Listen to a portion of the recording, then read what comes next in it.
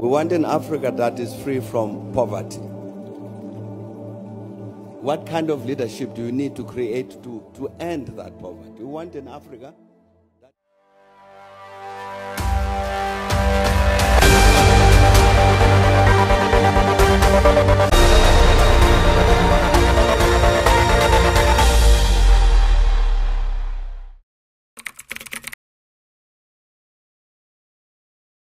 We have to answer this question first. What is the Africa we want?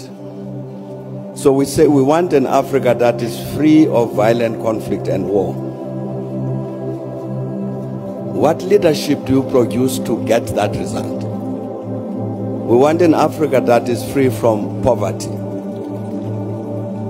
What kind of leadership do you need to create to end that poverty? We want an Africa that is free of, that is driven by women's emancipation. Where is this leadership? How do you create it? We want an Africa that is free of corruption. How do you produce this leadership that is not corrupt? Now, these are the questions that you got to answer, these practical things that President Kagame was talking about. And it's not an easy question to answer. But I think critically, we were discussing this thing yesterday. Critically, we need a critical self-assessment of ourselves as Africans. To say, as President Kagame was saying, we've been discussing this thing about the quality of leadership, challenges we face for a very long time. But when have we sat down to say, now let us assess, no, you Thabo Mbeki, were president of South Africa for so long. Let's assess your performance. Did you provide this kind of leadership that is suitable for this Africa that we want? Where did you go wrong?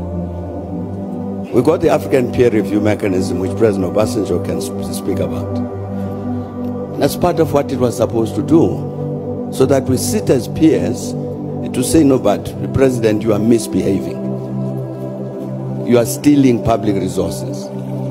You've accessed power in order to put money in your pocket.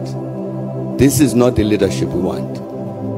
But we're not doing that sufficiently because we're afraid. We're afraid to speak frankly to one another about the wrong things that we're doing. And I think if we don't do that, we will meet a century hence to discuss the same question. I think that critical self-assessment of the continent is necessary. And I mean a real, critical, truthful self-assessment. That's critical, and I think that would be an important step forward in terms of producing this kind of leadership which Africa wants.